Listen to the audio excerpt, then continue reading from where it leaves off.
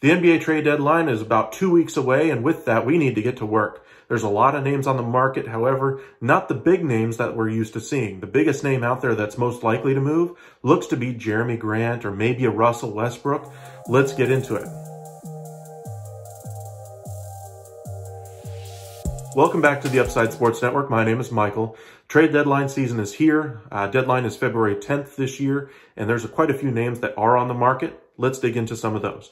We've already mentioned Jeremy Grant and Russell Westbrook. The Mavericks have had two names bandied about, Jalen Brunson and Dorian Finney-Smith.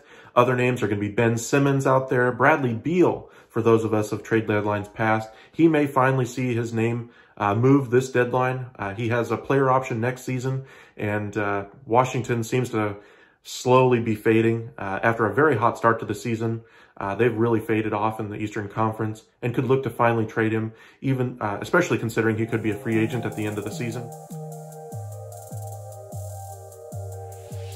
Other names to look at on the trade market are going to be De'Aaron Fox.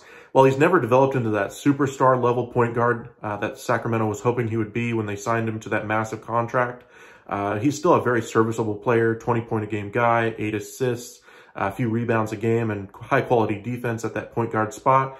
He's not really a type of guy you want to build your organization around as a #1 alpha dog. He's not really a superstar level player. You could convince me as a 3rd-star level player he could be had. And so with Sacramento fading as well, I expect them to finally unload some pieces. They pulled themselves out of the Ben Simmons talks. And so with De'Aaron Fox and other pieces on that roster, Harrison Barnes, Buddy Hield, Richaun Holmes, that all could be moved for valuable draft assets, Sacramento could look to turn the page and quickly. If you see them trade De'Aaron Fox, that signals everybody else is likely to be gone in the near future. Buddy Hield is probably the most value out there as far as a three-point shooter, but his contract is kind of the albatross in the room. Is it really going to fetch them a first-round pick that they're asking for? Young pieces that they have on their roster, Davion Mitchell and Tyrese Halliburton, they've seemed to have been in the trade talks as well for Ben Simmons. But like I said, they pulled themselves out of it. They want to hang on to those assets. And so I expect them to develop around those two pieces going forward. Let us know in the comment section what you think about the possibility of a De'Aaron Fox trade or of a Bradley Beal trade, Jeremy Grant, Ben Simmons, whoever you think could possibly be moved.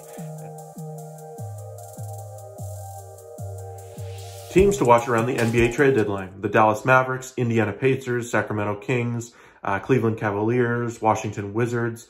Any one of those teams, Philadelphia 76ers as well, could look to shake things up as the trade deadline passes this year. They've got pieces both to trade, both from an expiring contract phase and also teams that are just showing poor performance that need to turn the page and try to get some younger assets. Mainly looking at the Indiana Pacers, the Washington Wizards, and the Sacramento Kings. Let us know in the comment section what trades you see happening during this trade deadline season, and stay tuned for videos on the trade deadline as we look at some of the players on the market this year.